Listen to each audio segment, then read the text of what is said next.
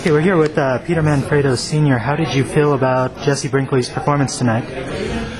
Oh, how can I not feel good about it? He went in there and did what he had to do, stop this guy, and he stopped him early. He threw some combinations. Once he hit him, the guy went down. He finished him real nice, and he did what he had to do. This was a last-minute opponent.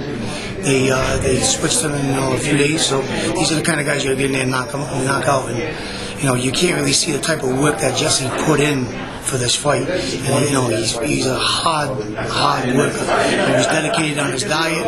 He was dedicated on his training. He was dedicated on his running. He got enough rest. He stayed with me for 6 weeks, and that paid off. How did you feel about Joey Spina's performance tonight? Joey Spina won. I was happy about Joey Spina winning. Joey's a strong kid. He's from the neighborhood. He's from Providence. I want to see him win so we can get the rematch with Joey and Jesse. How do you think the rematch is going to go? I think it'll be a different from the last time. We'll probably stop him this time, but and you can't underestimate Joey Spina because he has power, and he's been in there with some decent fighters. But I think that I got a fighter who's a little bit better, who's a little bit stronger, who's a little bit more dedicated, and he'll have me behind him to direct him and guide him through the win.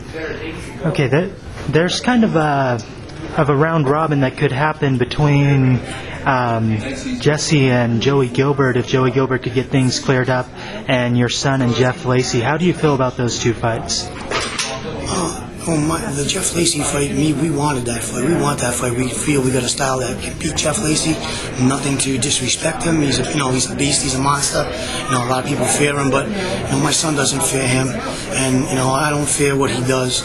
And I think it's a great fight, a good matchup, and we can win the fight. Joey Gilbert and Jesse Brinkley, I'd like to see the fight happen. I just hope that Joey gets beyond his problems he has, and then we'll sit down and talk about that. That would be a good fight too. And but until Joey Gilbert clears himself of what he has to clear himself of these charges, I think he's going to be suspended for about a year. So you can't say the kid's guilty until he's proven. So I hope Joey gets out because Joey's always been a nice kid to us. He's a good kid. He's a hard worker. It'll be a good fight. It'll be a good draw in this part of the world, in this part of the country, and it'll be a great fight. What do you think of the Sergio Mora's performance this past week? I thought Sergio might have underestimated Elvin Ayala. He probably underestimated. He's seen the tapes of Banks, the fight with Banks, and he underestimated him. And he lost. He fell behind the first 5 or 6 rounds. And I thought he lost the fight, to tell you the truth. And what I like about Sergio, and he's a pretty nice kid, is that he just stormed out of the ring. And didn't give anybody into it. He said that if he thought he came on strong at the end, the last couple of rounds, but I still thought he was way behind on the cards to win the fight. We got lucky. One guy gave it to him 99-91. I don't know what fight he was watching. But what's next for your son? Possibly Lacey. We're working on the fight with Lacey. It's in negotiation right now.